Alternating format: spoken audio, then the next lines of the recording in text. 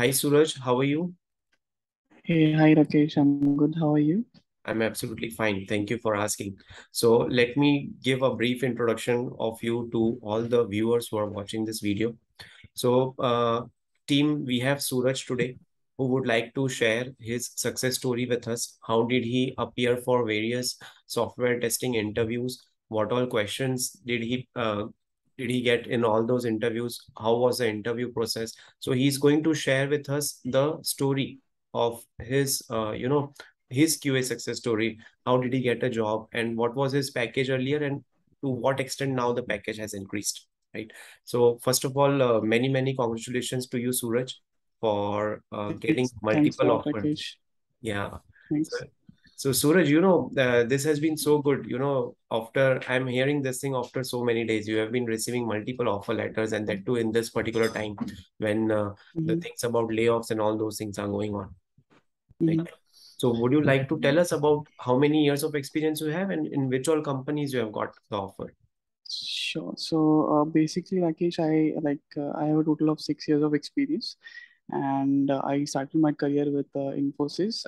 So just for the whole community to know, I'm not a BTech graduate.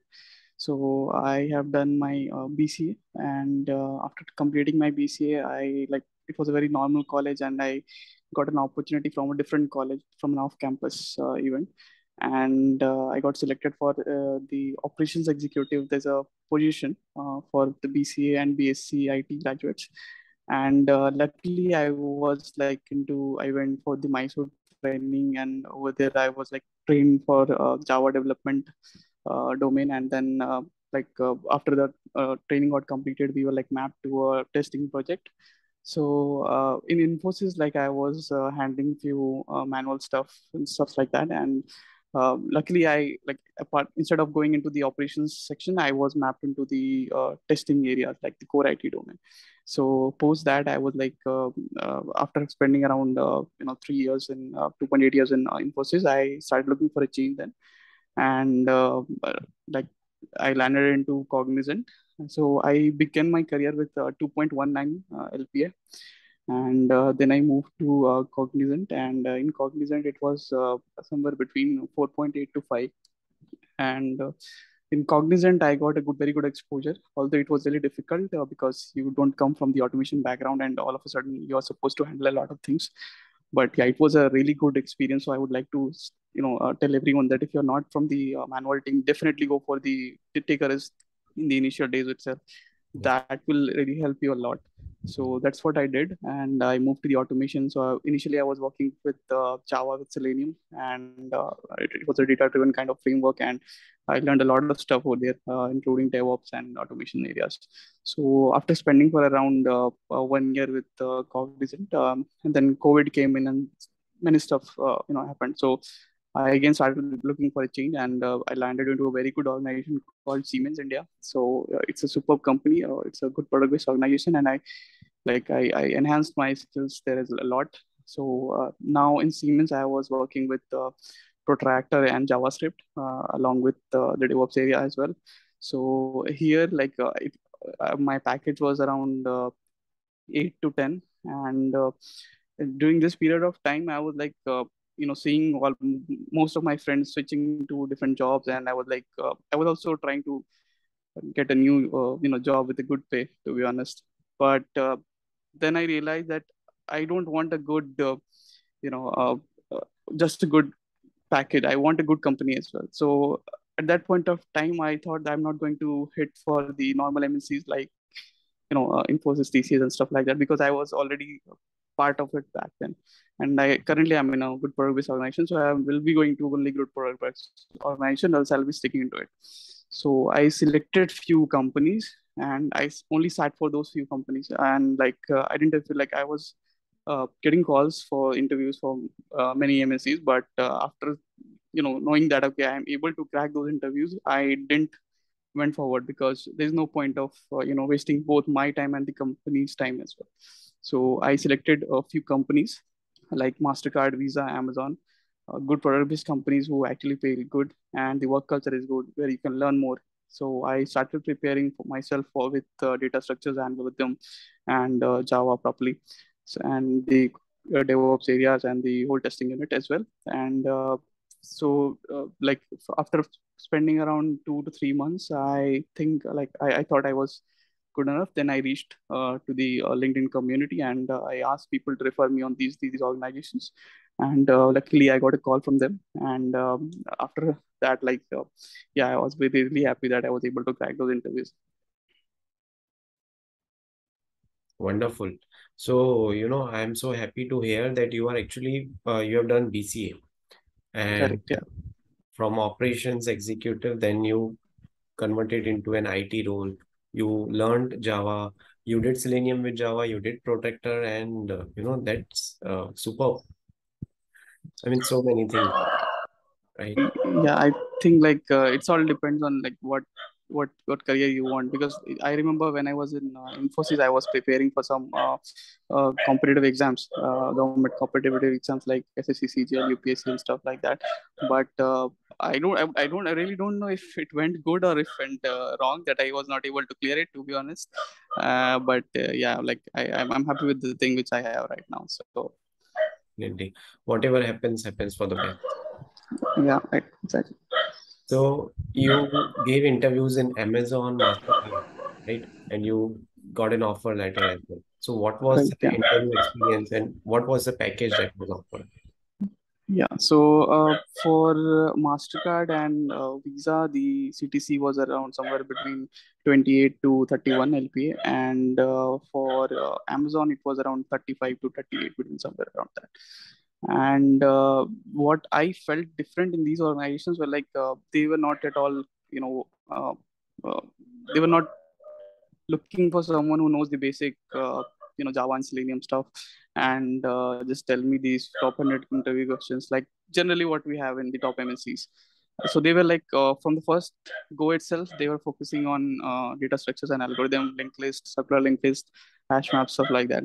So it really excites you as well, that you are also you feel confident that okay, I am here because of I have done these all stuff in my past.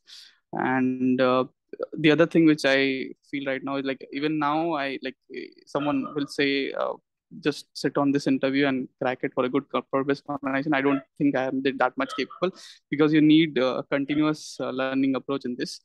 And yeah, even now, I gave interviews for many other companies like Adobe and other stuff as well, so I was not able to clear it. But yeah, let's see in future if things goes well. Wonderful, wonderful. So 35 to 38 lakhs per annum. And the location that they had offered you was Bangalore or was it work from home? No, so for MasterCard, it was Pune, and because for Siemens, I was working with Pune itself. Mm-hmm. So, and for the rest of other organizations like Amazon and Visa, it was for Bangalore, Okay, and it was a kind of hybrid model. absolutely great. So what was the interview process and what were the interview questions asked? Okay, so for MasterCard and Visa, it was kind of similar questions in the first round.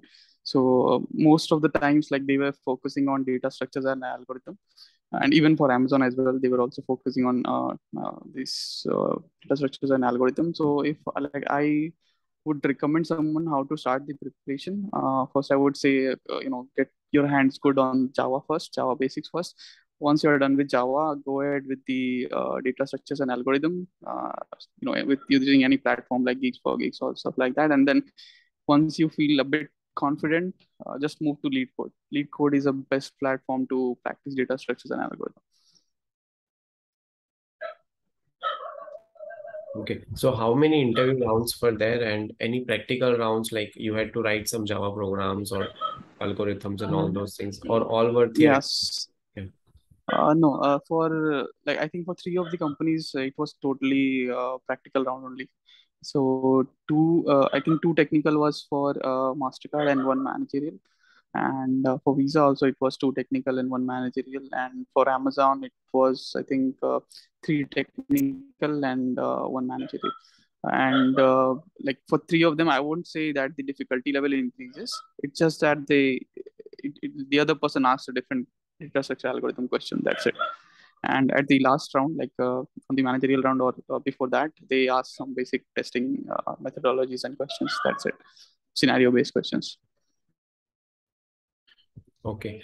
Now, did you upload your CV on the Naukri.com, and or were all these calls that you were getting from Visa, MasterCard, Amazon, were they Mhm. from the LinkedIn community people who referred you, or you got Yeah, called? I uploaded my CV on Naukri as well, and most of the calls were coming for a normal MNC organizations like Infi and TCS. But I was looking for something different, and for that I was not getting calls. And what I did was like I took the help of referrals, and for those referrals, I asked normal LinkedIn community to refer me. Okay, okay. Any piece of advice that you would like to give to the people or to the community who are looking for jobs these days? Yeah, I would say getting into the comfort zone is one of the biggest trouble which generally felt in when I was in Infosys. So during the initial 3 years, I was kind of in my comfort zone, and then I shifted to Cognizant. But currently, when I'm seeing like people, they are not even like freshers; they are not even staying for 2 or 1 year as well. So it's good actually for your own learning perspective. But if you're learning good, I think you should stay more with an organization. Absolutely. So apart from Selenium with Java and data structure algorithms, any other thing that you would ask, or one should study or one should learn to Mhm. get a job into these kind of companies? Yeah, so currently, there are a lot of people with Selenium and Java in the market. And if you want to stand out of these, I think you should have a good grip on the DevOps part as well. So if you can go ahead and learn, Jenkins, Bitbucket, and integration stuff like that, Docker and a little bit of Kubernetes, I think that will create a huge impact on it on the CV. And also, if you're the backend automation is also trendy these days, rest assured and cypress. And if you have uh, a good knowledge on or a basic knowledge on the load testing side, I think that also gives you a very upper hand. Absolutely, yes. So load testing, rest assured, these things are in super demand these days. So definitely Correct. one should upgrade to these particular things. And one more thing I would like to ask. So your package was somewhere around 8 to 10 lakhs, and now your package increased from 35 to 40. So how do you feel about it? I really can't believe it still that someone from a BCA background can actually achieve something like Mm. this. But it was all because of my God's grace, and I won't say hard work. I would say myself as lucky. Yes. No, no, definitely it's all results of because of the effort, the hard work that you had put. And definitely, yes, God's grace is there that helped you to, get your dream. So once again, Suraj, many, many congratulations. And thank you so much for coming on our channel and sharing your success story Thank, with us. Thank you, Rakesh. Thanks a lot.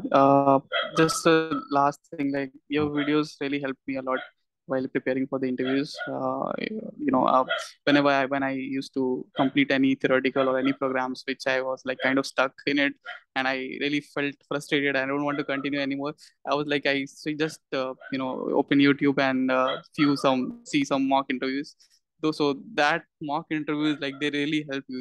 You know that these are the questions there, you know that it's gonna come, but you kind of focus on the more difficult parts, and at the end of the day those little ones kick your yeah.